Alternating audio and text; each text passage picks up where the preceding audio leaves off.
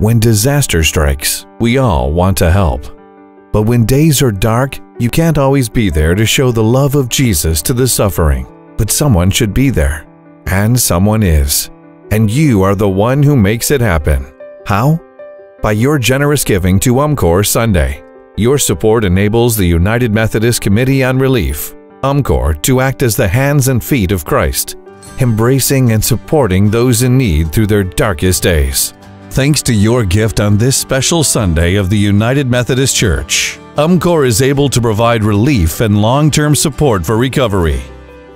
Not only do we provide immediate emergency assistance in the aftermath of a crisis, we also create sustainable solutions in the following months, even years of recovery, long after everyone else has gone home. Your gifts form a firm foundation, a base for operations from which UMCOR can reach and serve the hurting.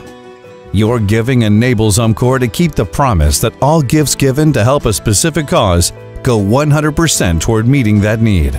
For more than 75 years, UMCOR has met the needs of the suffering, and today we continue that labor of love and service in 80 countries around the world.